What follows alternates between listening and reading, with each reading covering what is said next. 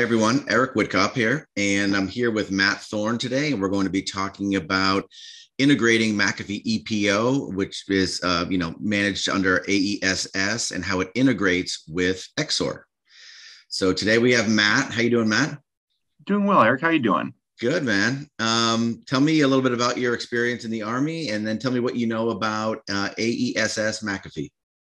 Well, when I was in the Army, I did satellite communications, and that illustrated to me some of the necessities for high visibility and utilizing a secure environment because satellite communications requires that scenario quite extensively. And I was at E5 doing satellite communications technician, making sure the endpoints were able to communicate to each other from end to end.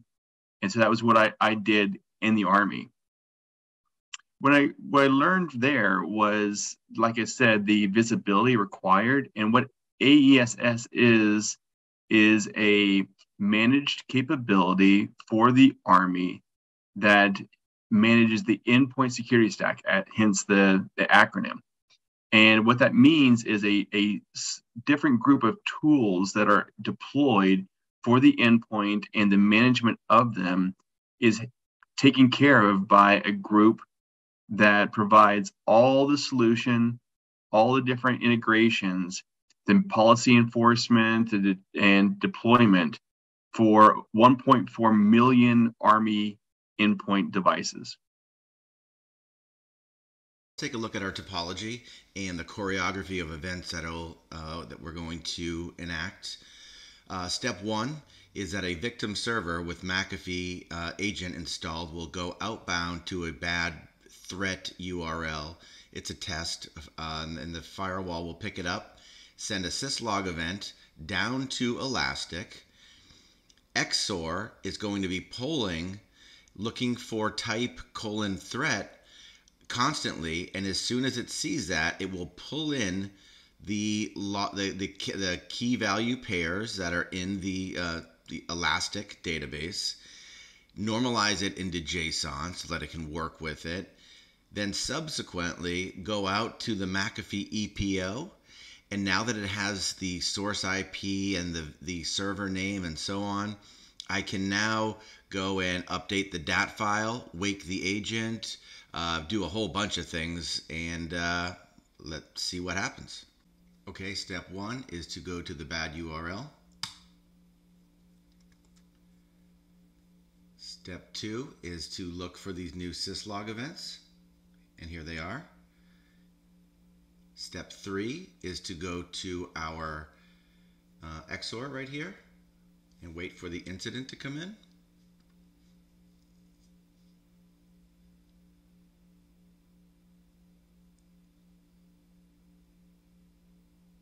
There it is. There's actually 3 incidents, and I can explain why. It's because of the way the browser behaves. It has 3 separate GET requests for that site, including the favicon is a separate GET request. I don't know why.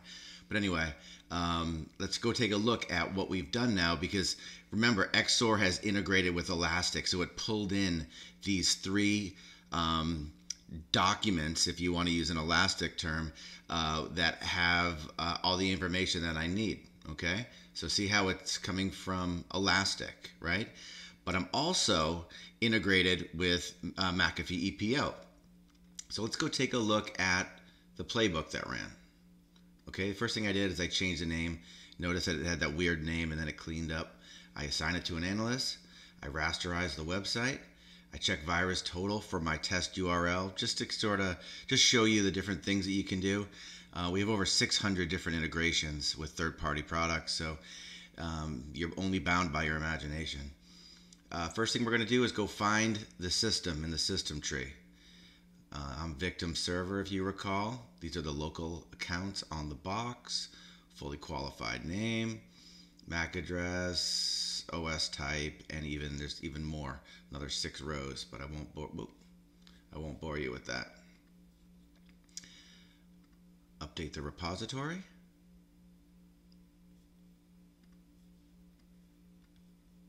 Get current DAT 10164. Get latest dat, 10164. Update client dat, succeeded. Apply EPO tag. Let's take a look at what that is. I'm tagging it with infected with a capital I, okay? And then I wake up the agent. And then I wait for further instructions from the SOC analyst. Now let's go take a look at our EPO.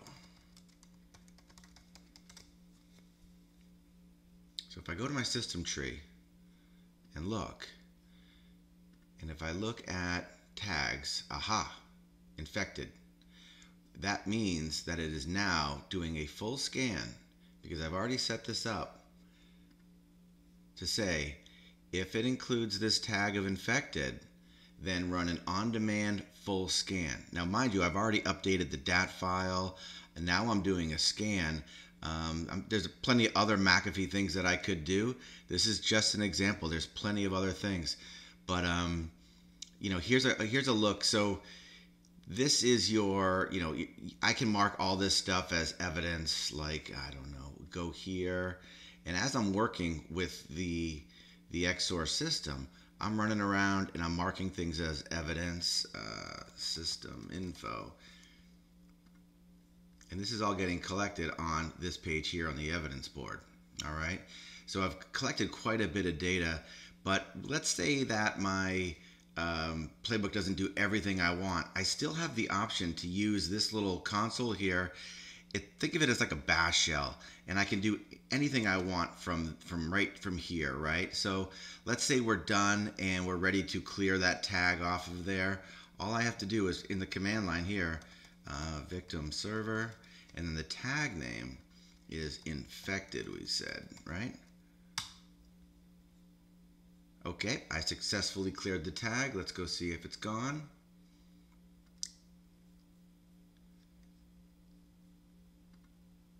And it's gone. So as you can see, I'm working with Elastic, I'm working with McAfee EPO, and XSOAR is the bridge between the two. And the amount of use cases and ideas that you can come up with are limitless. Thank you.